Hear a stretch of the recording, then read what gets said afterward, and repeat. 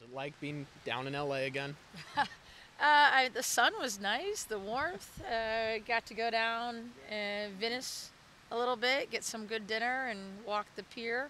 Um, I mean, being back in LA and on UCLA's campus, obviously it's a special place for me, and I have some good memories there. But um, really proud of our team on Thursday night. I mean, we played a very good UCLA team toe to toe and created chances and got a goal back after giving up one really quickly, and that was fun to see how we responded. So it was nice. I mean, bittersweet for Sunday, but we come back home, and it's great to be home in front of our home crowd. What was it like playing in that new stadium? What was that atmosphere like? How was the pitch? What's your overall takeaway there? NAF was our practice field when I was there, so I'm pretty familiar with that stadium. But they did a good job with it.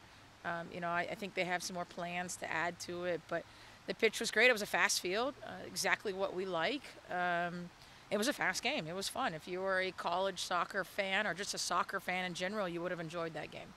Alyssa said Jazz meant to shoot that on the goal. Was that your impression too? Yeah, I mean, we got to find a way to score, and I think anyone that can step up. But what I really liked was we're very good when our outside backs get forward, and we have proven that time in and time in that when our outside backs attack and we overload teams, we are able to create chances and goal-scoring opportunities. And so with Jazz flying down the flank, I think she was just so mad that the goal that we gave up, and that's the passion, and that's what we need our players to play with. It's just that confidence, and I think it's a shot. She saw the goalkeeper a little bit off her line, and she went for it. And awesome job by Jazz. What happened on Sunday? Give credit to where credit's due. USC is a very good team. There's a reason why they're number 2 in the country, and that's a Final Four team. And Kadani Alpine does a great job down there with the players. But I thought they played a little bit more hungry. They wanted it.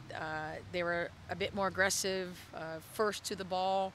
We were just a little bit on our heels. And I think anytime you get punched in the nose right off the bat, you kind of buckle your knees a little bit. And I think it might have been another oh no, not again situation.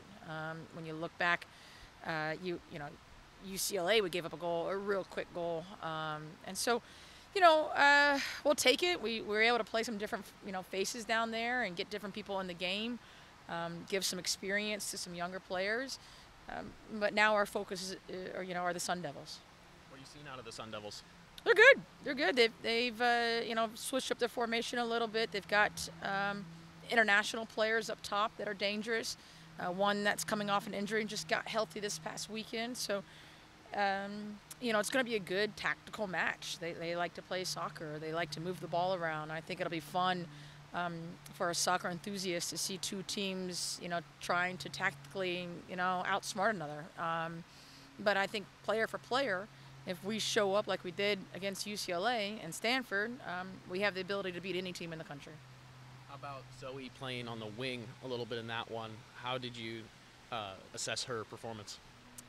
She's a very good finisher, and she's good around the box. And we wanted, we're not scoring goals, and so we're trying to find a way to create goals. So we wanted her closer to the goal. And, Nicole Seaman's been playing really well in our midfield, and so it was an easy switch for us to push her up top. And, we have Eden Hardy coming off the bench and Jess Yu coming off the bench.